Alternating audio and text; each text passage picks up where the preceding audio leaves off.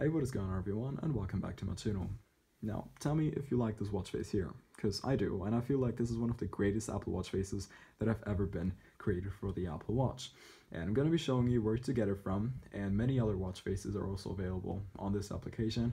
The app is called Clickology, and in comparison to most of the apps where you can get watch faces from, this app is actually free, and only around 10% of all the watch faces available are paid.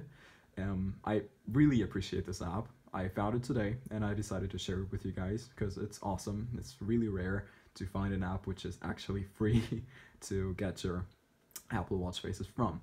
Now, if we get into it, you can see right here, there is a very big collection of different watch faces by different designers. If you'd like to support the developers, make sure to get a membership. It's not that expensive, but if you are just looking for some free watch faces, the app is full with those.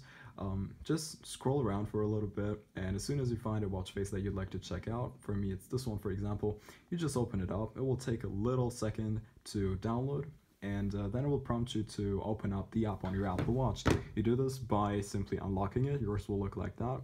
Just get into the home screen and open up the application right here.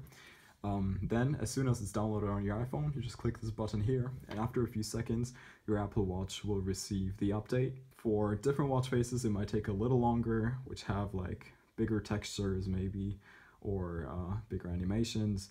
For example, this one right here took a little while, then this one is taking its time as well.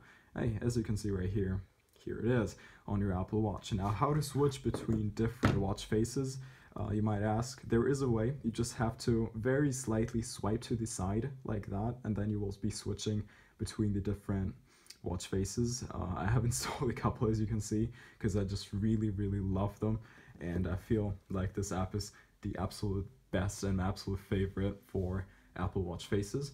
Now, you will notice a thing that might be annoying. As soon as you just put your wrist away and the Apple Watch turns off, it will return to the normal clock. Now, how to fix that? You just get into the home screen again, and then get into the settings app.